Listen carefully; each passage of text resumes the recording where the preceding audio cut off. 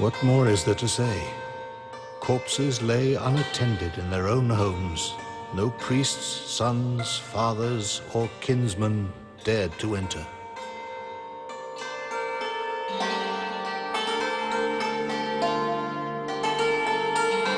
Few who caught the disease ever recovered. So rapidly did it spread that it seemed one man could infect the whole world.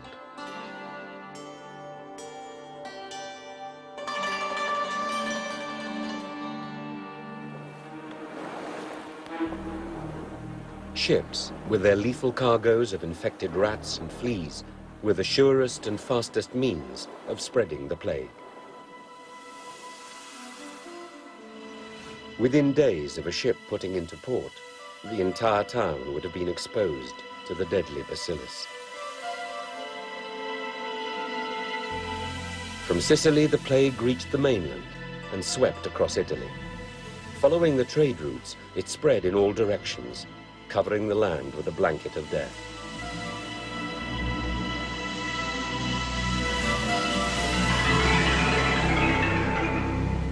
Travelers told stories of deserted villages and miles of countryside littered with bodies.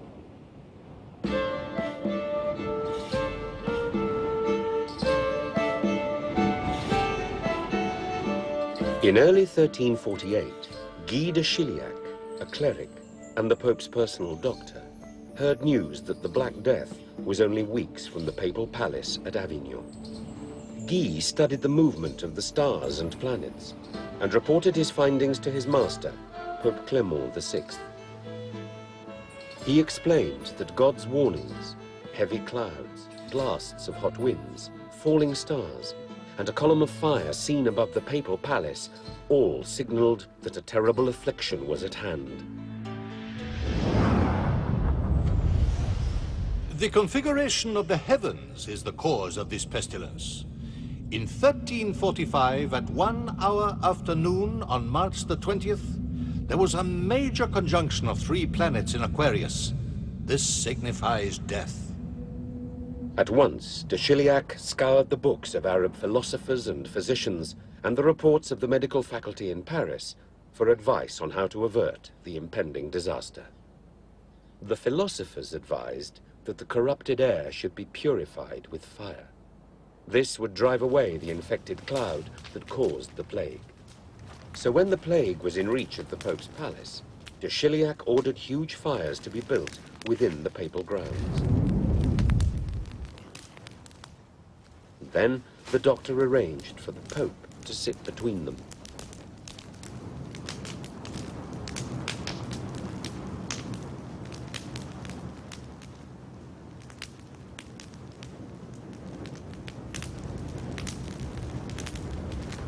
The Pope's fires burned day and night for 4 months, while the plague raged through Avignon. No rat or flea could penetrate the intense heat.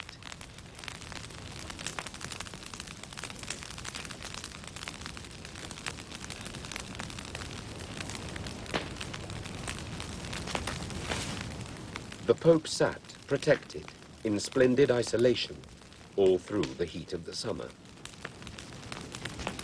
Meanwhile, in the city of Avignon, thousands continued to die. They believed that the corrupted atmosphere had infected the population with plague. Regardless of the risk to himself, Guy de Chiliac visited the sick throughout the epidemic. The disease was most humiliating for doctors who were unable to help. If they risked visiting their patients, they could do no good and so earned no fees, for almost all the infected died.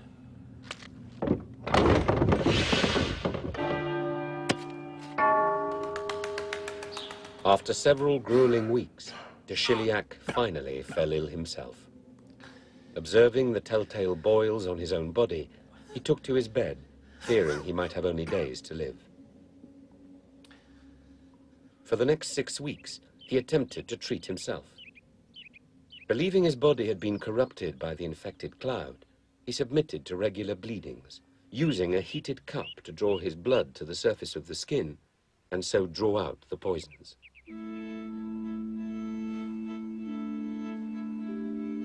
Whenever he could summon the strength, he would record his symptoms in detail. To his surprise, he began to record a recovery. Having survived the plague, de Chiliac was even more determined to continue his research. It was not long before he made a breakthrough. It was of two types. The first with continuous fever and spitting of blood. From this, one died in 3 days. The second, also with continuous fever, but with carbuncles on the armpits and groin. From this, one died in 5 days. De Chiliac had correctly diagnosed that there were two types of plague, and that the first, pneumonic plague, was more infectious and more deadly than the second, bubonic plague. So remarkable was this discovery that the Pope, for the first time, gave his blessing to the dissection of the dead, which had previously been forbidden as a sin. Most people had no confidence in doctors.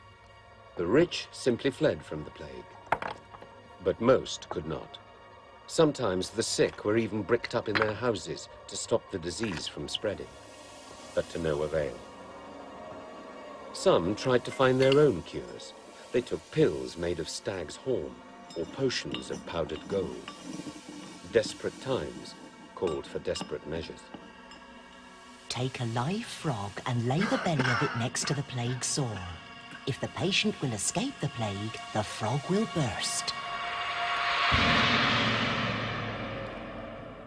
Having escaped the plague, the Pope sought to prevent its spread elsewhere.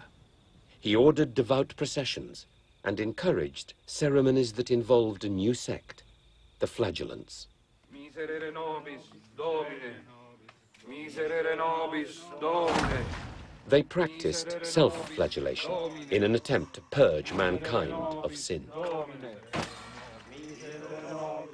Flagellants roamed the countryside, believing that their self-imposed pain and suffering would cause God to lift his curse and save the world. Before long, the Flagellants openly criticized the Catholic Church for failing the people at this crucial time. They interrupted religious services and looted church property. In their search for scapegoats, they falsely accused the Jews of poisoning the drinking water. Throughout Europe, Jews were massacred.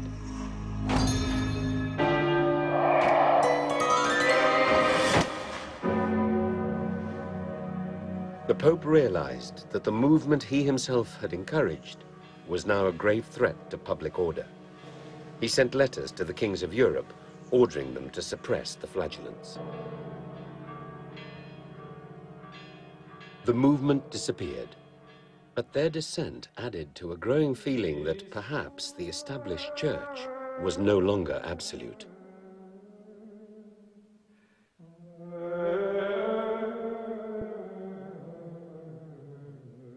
This dissension would resurface 150 years later in the Great Reformation.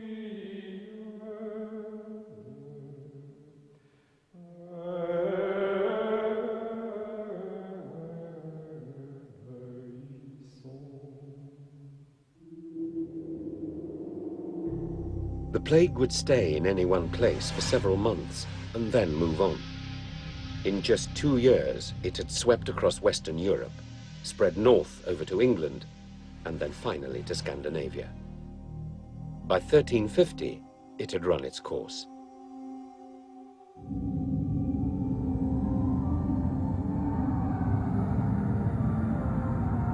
The Black Death killed a third of Europe's population.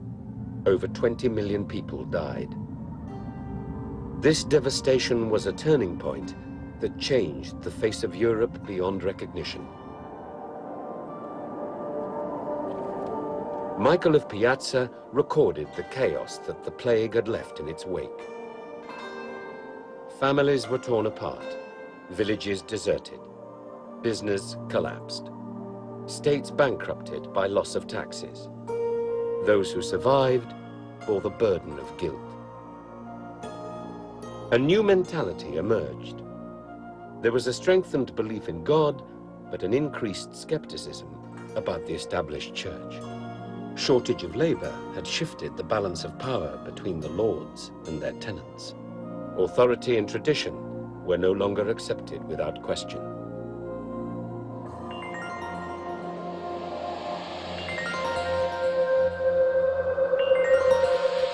The cause of the plague would remain a mystery until the late 19th century. It was then discovered that the rats and fleas were the carriers of the bacillus, but that it was the fleas that transmitted the disease from the rats to man. A single flea bite can cause death.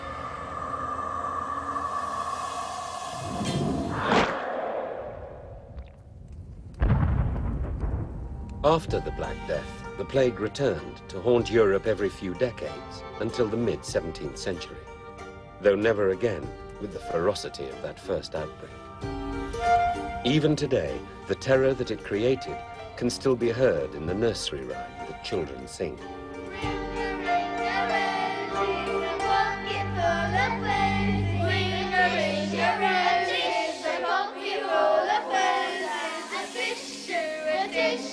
We all fall.